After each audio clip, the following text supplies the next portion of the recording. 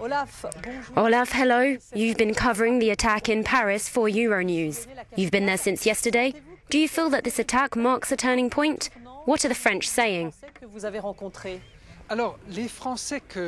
French people that I met were angry, hurt, and felt deeply wounded. But when I asked them if they felt it was a turning point, they replied no, it shouldn't be, and that everyone had to do everything to make sure it wasn't.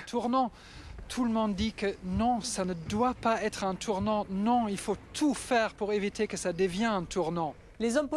Politicians immediately called for people not to jump to hasty conclusions after the drama.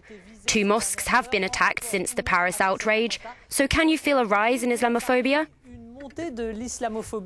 Alors moi, ici à Paris, I'm not feeling that here in Paris, although it has to be said I've been in the upmarket districts where there's little racism, and the vote for the Front National is small. However, I have met several French people with North African roots who've said they fear a rise in militant Islam and anti-Muslim feeling, and that people will associate them with terrorists. Several of them condemned the attack as barbaric and said that Islam had not condoned or commanded it.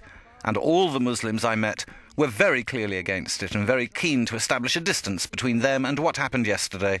Ceux qui se disaient musulmans que j'ai rencontrés ont quand même très clairement pris leur distance. These terrorists did not speak for us, they said, and were not carrying out the will of Islam. Qui ne parle pas, qui n'agit pas au nom de l'islam.